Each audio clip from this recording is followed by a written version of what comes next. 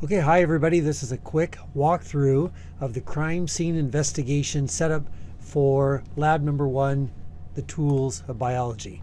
We start with an observation of a crime scene, and your group gets a call, a 911 call that informs you that the life of SAC Millie has come to an abrupt end, and the coroner's office informs you that Millie's death was caused by blunt force trauma with an object that weighs between 4 and 5 grams with a length of 45 to 50 or 55 millimeters. The coroner also tells you that blood was collected at the crime scene and a blood alcohol content of 0.12 was determined from that sample. The goal of your team is to examine the crime scene, gather crime scene evidence, analyze the evidence, and come to a conclusion on which suspect or suspects you think were involved with the death of SAC Millie. The number and values of particular items that you see in here that I use as an example may change, so I'm providing this video really for more procedural effects than anything. So make sure you review that and use the idea and the techniques that I'm showing you here rather than the absolute answer that I give you at the end. Your team is going to analyze several different types of samples: carpet fibers, soil samples, the weight and length of potential blunt objects that could have been a murder weapon, blood type, and blood alcohol content. So let's start with the carpet fibers. As you collect evidence, it's important to label each slide and note where you collected the evidence, because you don't want to go back to your desk and then have a whole bunch of slides and not really know where you collected the crime scene data from. The carpet fibers and soil can be analyzed very much the same way. You can put your sample on a slide and you can examine them under a dissecting scope. You can also use the handheld scope that may be available in lab.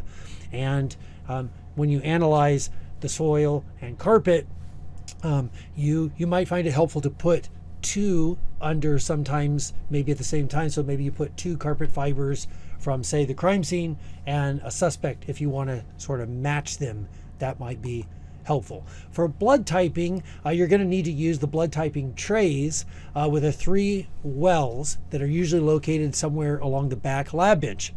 And you're going to place several drops of your sample into each well, and then you're going to add antibodies as labeled on the tray. So antibody A, for example, goes in the A well, and antibody B goes in the B well. And then using separate toothpicks, you're going to stir each well for about 10 seconds and wait to see if agglutination or clumping occurs.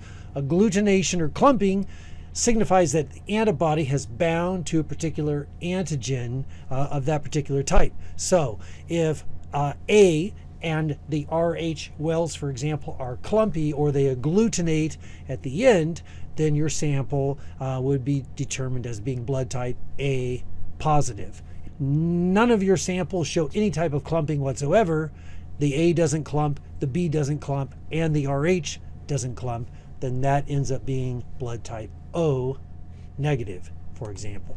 For blood alcohol content, you need to first measure the volume of alcohol that would be found in the particular containers. So we can fill these with water, and then we can pour that water into a beaker or a graduated cylinder or a couple of them to determine the total volume of that particular type of alcohol. Then, using the information on the amount of alcohol in each type of drink, then we're going to use that information to determine the total number of drinks that would be consumed if that volume had been consumed by the suspect 1, suspect 2, and so forth. So that's what we're going to use next. So then what we have to do is we have to also consider the different suspects' weight and SAC Millie's weight. So we use this chart then, and we use the known weights of suspect 1, 2, and 3 in SAC Millie to determine what blood alcohol content that would be if they consume that drink at their particular weight. So we use that chart to match that to blood alcohol content.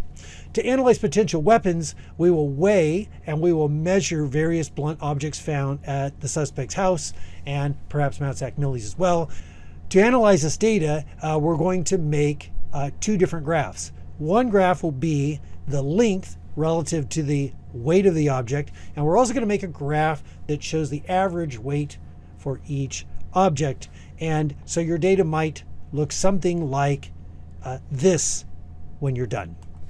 Okay, after everyone collects the data, you're going to fill out this first chart, which allows you to sort of accumulate the descriptive data all in one spot. Then using the second chart, you try to determine if any of the samples best match the crime scene, and if that's true, you place an X where that might occur. So for example, if the carpet and soil best match at the crime scene suspect 1, then you put an X in the carpet and soil boxes for suspect 1.